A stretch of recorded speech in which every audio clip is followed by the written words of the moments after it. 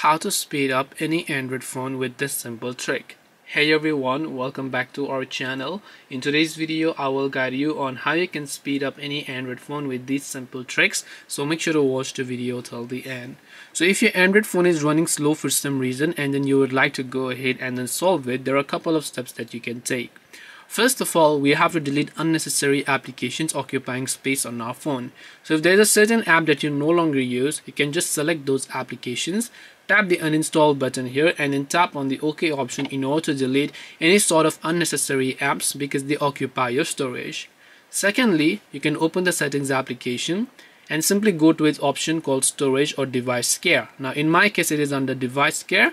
From here I can go to storage and see what kind of things are occupying what kind of space. If there are any unused apps, duplicate files, large files or recycle bin, I have to make sure to empty them to free up some storage.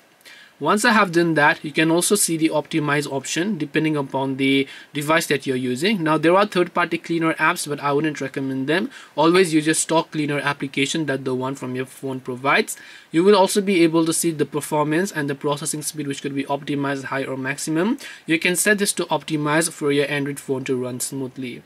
And hence these are the couple of ways on how you can solve if your Android phone is running slow. If none of these helped you, the only thing I'd recommend you do is reset your device, which will reset it back to the factory default version. So hope this video helped you guys. If you have got any questions, feel free to leave them down. Thank you for watching till the end and see you soon in the next video.